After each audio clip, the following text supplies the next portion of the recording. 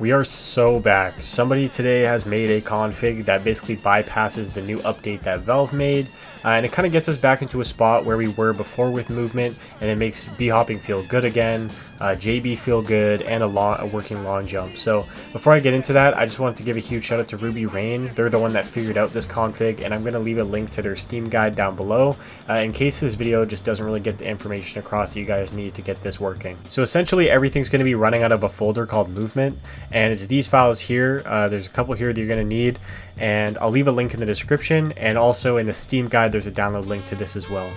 So with this folder here, this movement folder, you're going to want to bring it into your counterstrike CFG, and if you guys don't know where to find this, you can go to your Steam here, and you can right click CS, you can go to properties, installed files, browse, and then you can go to game, CSGO, CFG, and this is the right folder.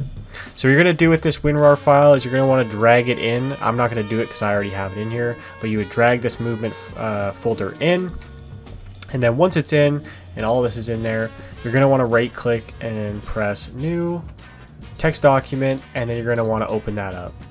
Now inside of it, you're going to want to write out what I have here, bind mouse5 plus JB / jumpbug, bind mouse4 plus LJ / long jump, bind mwheeldown J / jump, and exec movement / setup. I'll leave a copy and paste in the description, and once you guys are done that, you're going to want to press save as, and then change your save as type to all files and name it autoexec.cfg and save.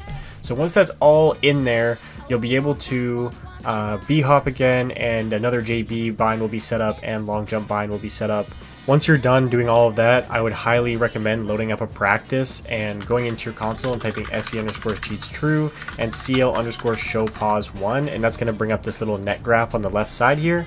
And just scroll and make sure that every time under the jump section it shows 54.66, and that's how you know that everything's working. And just like all the rest of the configs, your side mouse buttons are different types of jumps.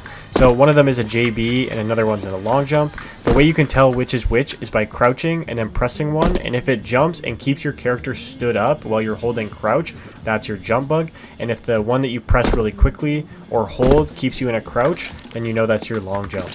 So yeah, I'd say that this is on par with before the update. It feels just as good as it was, and I'm super glad that somebody figured this out.